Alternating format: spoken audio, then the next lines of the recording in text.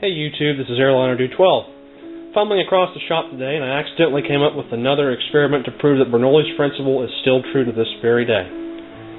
Take an ordinary bottle and drill a 1/4-inch hole in the top.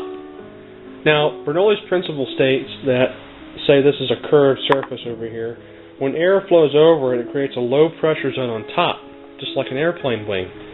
And it creates the higher pressure at the bottom, which in this case will be in the bottle, and the higher pressure wants to move to that low pressure zone because it wants to be equal. And came across this experiment, and maybe I'll be able to get it to work, but watch the bottle as I blow air over this. Hold on, let me get it to work here.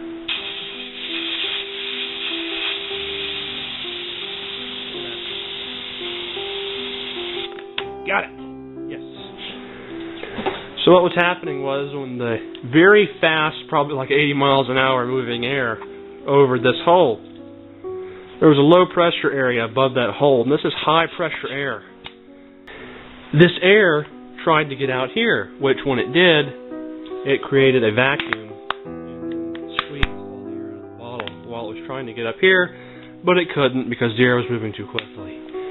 So that's another experiment on how to prove Bernoulli's principle. I haven't seen it on YouTube yet, so I hope I'm the first one to do this.